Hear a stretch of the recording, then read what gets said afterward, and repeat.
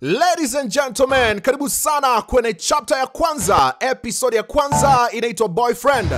Mr. Informer niko pamoja na wewe. Tazama, ulikuwa ni msimu fulani, wanafunzi basi wakikomaa kutazama matokeo yao, na kisha sasa ni msimu wa likizo katika shule moja. Hii ni international school. Wangapi wamesoma international school jamani? Si wengine tulikuwa tukiona vibao barabarani tu. Sijui wenzangu, kama ulisoma international school tafadhali tujuane kwenye comment Basi katika episode ya kwanza tunakutana na sura ya binti moja mrembo sana. Huyu binti anajulikana kwa jina la Taliu. Taliu siku hiyo alikuwa akizungumza peke yake. Ni baada ya kubaki katika likizo hii akiwa peke yake. Marafiki zake wengi walikwenda likizo. Basi yeye kutokana na kwamba hafanyi vizuri sana darasani na hayuko katika darasa la wale wenye akili sana, basi aliamua kubaki pale shuleni kwa ajili ya kuendelea kujisomea. Lakini pana kijana mmoja hapa, huyo anaitwa Trapi. Basi au unaweza kumuita Brother T au 1010. Kijana huyu ni handsome kweli, anatokea katika familia ya ushuani Mbezi Beach huko Masaki fulani. Basi leo alimpata binti huyu akiwa garden pale, anabishana na kupigizana kelele na paka ambaye alikuwa juu ya mti. Basi kijana kumsogelea binti namna hii, tazama mapigo ya moyo jinsi ambavyo alikuwa anakwenda mbio. Ladies and gentlemen, kuna nini kinataka kutokea hapa? Moyoni binti anasema pengine leo ni bahati yangu mimi jamani, au leo napigwa busu mie. Mtazame, kajiandaa na kujiandaa. Kijana akakoa. Wewe, amka. La haula. Tazama binti anakutana na sura ya paka masikini, lakini aliponanyua macho yake namna hii, anampata kijana mmoja handsome sana. Hey, wewe naye msumbufu jamani paka wewe. Asante sana kaka jamani, kusema ukweli nimehangaika eti. Kama sio wewe, sijui ingelikuwaje. Basi brother man unaambiwa hakusema chochote. Tazama brother man mkavu, akageuka zake kuondoka. Binti kabaki anacheka tu. Pana tangazo ambalo mwalimu mkuu alikuwa akiwapatia walimu wengine pale ofisini. Anasema yupo kijana mmoja ambaye huyu ni mwenyeji wa Japan, na kutokana na kwamba baba yake ni mfanyabiashara maarufu, basi alipohamishwa kikazi kuhamia katika jiji letu la Dar es Salaam, basi ilibidi kumchukua na mwanae pia kumuhamisha kutoka katika shule ambayo alikuwa akisoma iliyokuwa ikijulikana kama Seita Sonio School, na sasa wamemleta kuhamia katika shule hii inayojulikana kama Hard International School. Wakati mwalimu alipokuwa akimzungumzia kijana, basi kijana naye akawa ametokea pale ofisini. Yani ilikuwa na kuongelea muda huu tu. Teacher Han, kama ambavyo unaona kijana ambaye alikuwa akimwongelea ndio huyu. Haki ya Mungu, unajua kuwahi wewe kwa wakati jamani. Basi unaambiwa mpaka mwalimu naye alikuwa kama adata naye hivi. Unajua kama wiki 3 kutoka leo mdogo wangu mara aseme mwanangu, nafikiria tutakaribia kufungua Kidogo kaingia binti pale ofisini. Unaambiwa kachuna breki kama Vespa. Jamani, mwalimu habari. Wewe, tulikuambia ufike saa ngapi hapa? Nilikuwa nimechelewa. Hai. Basi unaambiwa binti anakumbana kwa mara nyingine tena na Brother T 1010. Wewe, hivi uko katika darasa ambalo hamna akili kabisa, yani hamfanyi vizuri kabisa. Shule hii mnatutia aibu, lakini hata kuwahi pia unaitwa na mwalimu ofisini unachelewa. Hebu jitahidi bwana kwa angalau mwanafunzi ambaye una maadili bwana. Au tumwambie baba yako tabia zako. Unajua tena walimu wakikumaindi. Basi unaambiwa binti akamaindika. Unamwona mwenzio huyu? Yani tumemwambia aje hapa kawai mapema kabisa. Nafikiri huyu pengine labda inawezekana labda kuna kitu alikuwa akifanya kimemsumbua. Lakini nashukuru hainihusu hiyo. Basi unaambiwa kijana kaosha. Baada ya kusema aliyoyasema, kapiga mgongo na kusepa zake. Sasa akaitwa wewe Leo. Hiyo ni kifupi cha jina lake ambalo anajulikana kama Taliu. Basi ukitaka kulifupisha unamuita Leo. Ebu ona, Shule nzima walimu wananimind jamani mimi. Hii ni kutokana na kwamba niko peke yangu. Ndio maana nimechagua kuwa na wewe paka wangu. Unajua nimekuwa bored sana Sasa wakati mwingine nakosa hata kupiga naye story. Ndio maana nataka niwe na rafiki na wewe. Nitakuwa napiga story na wewe jamani Nyau. Wadada na nyie. Mambo. Sikutegemea nitakukuta hapa jamani. Hivi, hebu niambie, labda pengine huyu paka ndo aliyekuchelewesha kwenda kuonana na walimu ofisini Alikuwa anauliza tu. Asa kama wauliza ulikuwa unataka kujua kwa nini? Basi achana nalo hilo. Wakati huu binti alimpatia paka huyu jina, akaanza kumuita Mimi. Ndio jina la paka. Basi wakati walipokuwa wakipiga story na nini, binti akaanza kumdadisi kijana. Akamwambia vipi? Unaonaje labda pengine haka kapaka tukawa tunakamiliki pamoja Ukisema kwamba tukamiliki ukiwa unamaanisha nini? Unajua kama mimi sijajua kama nitaweza kukatunza jamani. Labda wewe ukachukue basi, kachukue kapaka haka. Maana inaonekana wewe pengine kana kuelewa Unajua ulipokaita mara ya kwanza hata mimi nilishangaa. Wakati wengine wanaamini kwamba kuita paka ama hata kukaa nao ni mkosi, kuna wengine wakiwaita wanawakumbatia na kuwachezea. Tazama kijana achezea sharubu za paka, la haula. Basi kama vipi utamtunza, si ndio jamani? Mtoto wa kike anambembeleza kijana. Akamwambia sawa, labda si mbaya. Hapana bwana, kaa naye. Mimi nikikaga na paka saa nyingine napata mafua. Afu wazazi wangu pia hawatoniruhusu, si unajua Alafu hata hivyo huyu paka tukimwacha hapa, uwezi kujua jamani wewe kaka. Unaweza ukakuta pengine atashambuliwa hata na umbwa. Muhurumie jamani. Basi saa shakuelewa. Bwana nibembeleza sana. Au pengine una jambo jingine wewe kweli umekubali? Umekubali? Ndio, ni jambo la kawaida. Kusaidia viumbe hai jambo la kawaida. Kweli unamaanisha wewe kaka jamani? Kijana kutaka kupinda. Tazama amchukua paka aenda naye. Jamani asante. Basi unaambiwa binti alifurahi kinoma. Ladies and gentlemen, karibu sana. Chapter mpya kabisa. Chapter ya kwanza. Haijalishi uliwahi kuitazama hii, kama sijaisimulia mimi, bado haija kunogea. Ifuatilie kuanzia sasa. Tazama sasa, tunaelekea moja kwa moja mpaka katika mgahawa mmoja maarufu sana pale Magomeni Mapipa. Basi unamtazama binti huyu, ndio yule ambaye tulimuona katika chapter hii mwanzoni kabisa. Unaweza kumuita Liu ama Taliu. Huyu ni baba yake mzazi. Baba yake anajulikana kama Mr. Han. Niambie binti yangu, kumbe ulikuja hapa kitambo. Mbona mimi sijakuona ukiingia? Hebu niambie kitu gani wafanya hapa? Baba mimi nakunja karatasi, nataka nitengeneze bahasha. Jamani. Mbona nilikufundisha kutengeneza, sasa inakuwa vipi tena wabahatisha? Baba na wewe. Sasa tangu tutoke Pemba jamani mpaka leo mimi nitakuwa nakumbuka. Sawa, atakufundisha tena. Unafanya hivi binti yangu wafanya hivi. Wakunja hapa. Halafu wakunja huku mwisho. Tena mara 5 mpaka ya 6. Hivyo ndivyo ambavyo nafikiri hata darasa la 5 mlifundishwa. Sasa niambie, unamtumia barua mwalimu au? Hapana, namtumia mwanamume. Unaambiwa mtaani pale Magomeni Mapipa, vijana pale walikuwa wakimendea binti huyo. Waliposikia binti ana boyfriend, mbona kama amtumia barua mwanaume, wakaanza kustaajabu. Baba bwana, mbona wapigia watu kelele? Si waache tu jamani. Baba, kuna kitu ambacho nimeandika kwenye hii barua cha muhimu sana yani.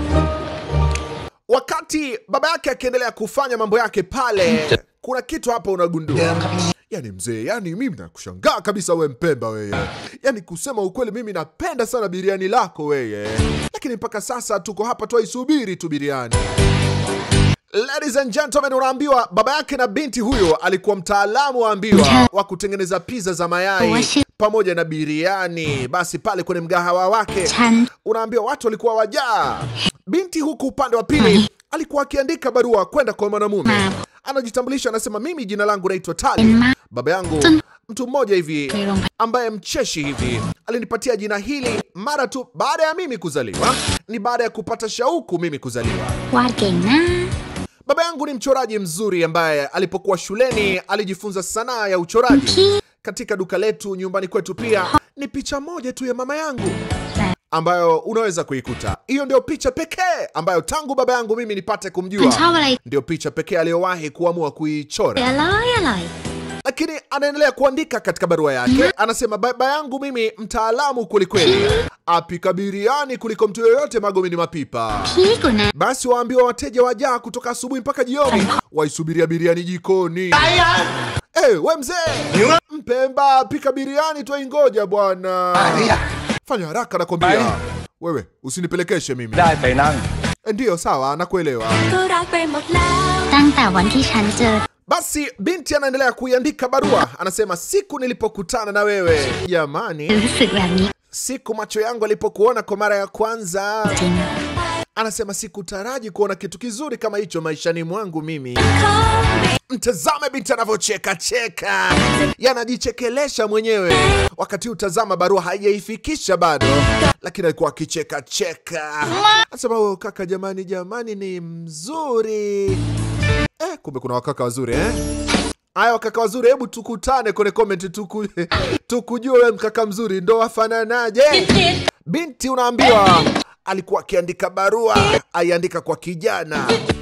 Mabibi na mabwana, picha hii inahusu makopa, mapenzi kati ya binti huyu ambaye alitokea kumpenda kijana mmoja, kijana mgeni shuleni kwao.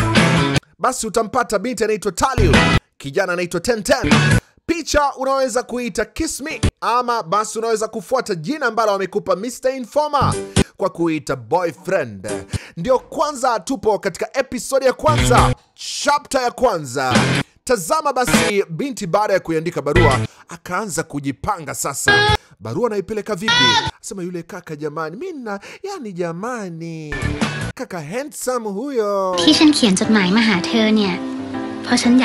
Katika maandishi yake paragraph ya pili, binti anasema ninayo sababu kwa nini naiandika barua hii kwako. Anasema naamini wewe utakuwa mtu fulani, kijana mwema hivi, hauna madhara. Haya, wale wasiokuwa na madhara wangapi jamani wamebaki duniani au bado hawajazaliwa? Kijana anaamini hana madhara, aitwa kijana mwema. Anasema mimi ni moja kati ya watu ambaye nachagua sana kuwa na aina ya kampani fulani, lakini nilipokuona wewe, hala haula, moyo wangu ukamwagika toba ya Rabi. Anasema nimesikia kuhusiana na habari zako. Tazama wakati alipokuwa akimwagia sifa, basi unaambiwa mgahawa mzima pamoja na baba yake wote walikuwa wapiga chabu. Basi unaambiwa walikuwa wakikimbizana, binti hawafukuza tu. Lakini story inaendelea. Anasema nimesikia habari zako kwamba wewe ni kijana ambaye unatokea katika shule ya watu wenye vipaji maalum, vijana wenye akili kupitiliza. Sasa najua kwamba uwezo wako kufikiria uko juu kunishinda, lakini usiwe na wasiwasi. Baba yangu pia anajua kwamba mimi si kwamba eti sina akili kabisa, isipokuwa mimi tu huchelewa kuelewa. Wakati huu binti alikuwa akisimulia na kumtaja kijana mmoja ambaye wanamuita King. Huyu ndio kijana ambaye wengi tumemwona katika moja kati ya picha ambayo nimeisimulia, ladies and gentlemen, inaitwa Prince In. Basi kijana huyu ndio alikuwa Prince katika ile picha. Humu tunampata ni mwanafunzi wa kawaida, hana chochote, hana cheo chochote isipokuwa mshikaji tu. Binti amempa cheo, anasema huyo ndio rafiki yangu wa pekee. Wakati wote nikiingia kwenye mishe kashikashi, heka, huyo ndio ambaye hunitetea hata nikifukuzwa na mbwa baada ya kurudi shule nikiwa nimechelewa. Basi King ndio mtu pekee ambaye huaga ananitetea. Itazame Boyfriend jinsi ambavyo imeanza kwa makeke. Tazama binti ashampenda kijana. Hebu tuambizane ukweli jamani akina dada, iliwahi kukutokea labda pengine uliwahi kumpenda kijana ukamwandikia barua kama hivi ukiwa shule? Hebu tuambiane ukweli. Hebu tuambiane ukweli bwana. Usinifiche, niambie. Hello. Wakati unaitazama hii, ladies and gentlemen, tazama lakini pia niambie unaitwa nani na unaitazama ukiwa wapi? Haijalishi uko nchi gani, tafadhali niambie unaitazama ukiwa wapi na niambie pia unaitwa nani. Basi hili ndio darasa la wanafunzi wale wasiokuwa na akili sana. Baada ya likizo kwisha, basi wanafunzi wakawa wamerudi shuleni. Hebu niambie, mnamwongelea nani kwani? Mbona siwaelewi? Inasemekana kuna kijana mgeni. Lakini bwana hafanani na wewe. Huyo inasemekana ni handsome kukushinda. Na inasemekana kwamba ametokea Japani. Taliu, mbona unamsifia kijana mwingine kuliko mimi jamani? Basi bwana, nimemsemea kidogo tu. Lakini pia nasikia kwamba ni handsome sana. Kila mtoto wa kike pale darasani basi unaambiwa alikuwa akitamani huyo kijana mgeni angalau apate kumpiga busu tu. Jamani, watoto wa siku hizi. La haula toba ya Rabbi.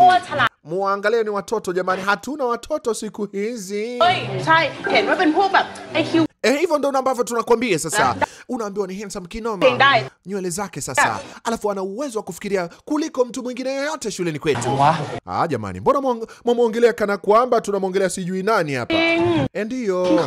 King, tunakuhurumia jamani. Wewe ndo ulikuwa unapeleka watoto wa kike hapa shule. Sasa umepata kiboko yako.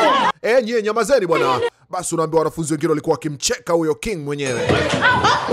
Mwanafunzi yoyote ambaye ni mkorofi anaitoka katika darasa la wakorofi, anaposikia mwalimu anakuja, basi vurugu zote darasani, la sivyo yataandikwa majina ya wasumbufu. Tazama, basi kila mmoja unaambiwa anaanza kuvaa uniformu yake na nini, wanajiweka vizuri. Wakati huo walimu wote, mwalimu mkuu pamoja na msaidizi mwalimu wa darasa, ndio wanakuja sasa na mgeni, wanakuja kumtambulisha. Mwanafunzi huyu mgeni alichagua kuingia katika darasa la wanafunzi wasiokuwa na akili nyingi. Akijitetea anataka kuzisoma tabia zao. Tazama mabinti walivyodata naye. Wewe, kelele moja kwa handsome wake. Nafikiri labda itakuwa vizuri pengine tukimtambulisha mwalimu, au unasemaje? Yaani unaambiwa kijana alikuwa handsome mpaka wanafunzi hawezi kusoma tena. Walimu wenyewe wafaa kujadiliana. Sasa tumtambulishe saizi au baadaye? Tazama, mwalimu unaambiwa hata uvumilivu anakosa. Basi unaambiwa akagusa milioni yake. Wakati huo kijana haelewi, mbona sitambulishwi jamani? Binti alipomtazama kijana huyu kwa mara nyingine tena, basi unaambiwa moyo wake waenda mbio tu. Jamani, ninazo habari njema, nimekuja hapa na mwalimu wenu wa darasa. Tunaye mwanafunzi mgeni hapa. Anaitwa Trapi. Huyu kijana mnaweza pia kumuita 1010. Ni moja kati ya kijana ambaye bila shaka tunajivunia kuwa naye. Kama ambavyo mnaweza kumuona yuko mbele yenu hapa. Basi unaambiwa watoto wa kike, yaani huko waliko katika hali zao makufuli, nafikiri sasa hiyo pengine ameloa maji sijui au kitu semeje yani. Basi tazama. Kama mnavyomuona jamani, kijana handsome, mnamkubali au mnasemaje? Sasa nataka muwe mnajisomea, muwe na akili kama yeye. Jamani mwalimu, mbona wamsifia sana? Jamani, kaeni kimya. Kama ambavyo tumesema, huyu kijana anaitwa 1010 na tushamleta, yuko hapa, ndo huyu hapa. Basi wanafunzi walipata time ya kujitambulisha mmoja baada ya mwingine. Huyu akasema mimi naitwa Tama. Kaka jamani, kama hauna girlfriend mimi nitakuwa girlfriend wako. Mimi naitwa Fina. Jamani, mimi sina boyfriend. Hata mimi nakutamani.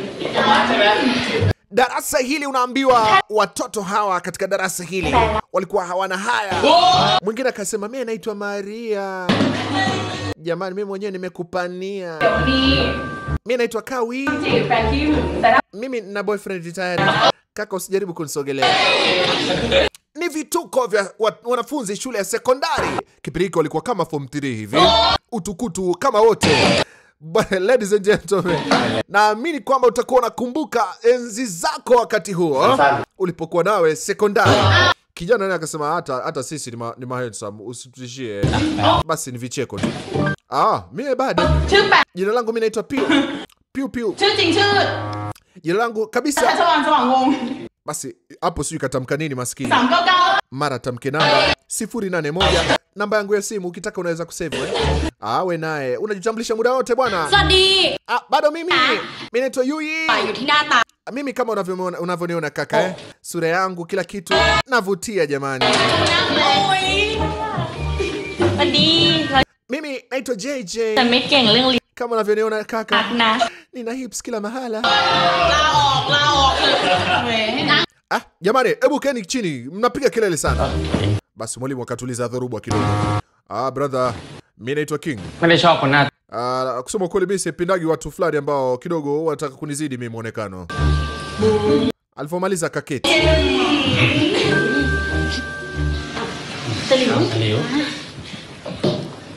Ladies and gentlemen, ni time ya mtoto wa kike sasa.